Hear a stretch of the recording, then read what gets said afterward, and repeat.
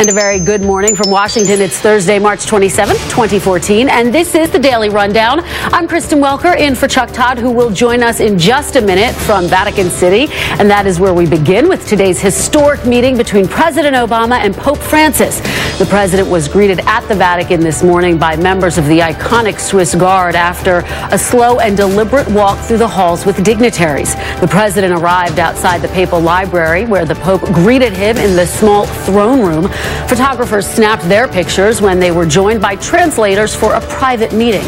After their meeting, the president and the Pope exchanged gifts. The Pope gave the president a copy of his papal letter, The Joy of the Gospel, in which he calls for a church that is poor and for the poor.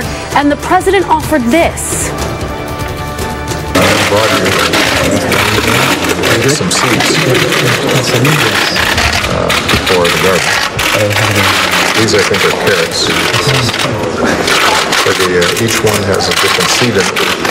The box is made from timber from the first cathedral built in the United States, in Baltimore.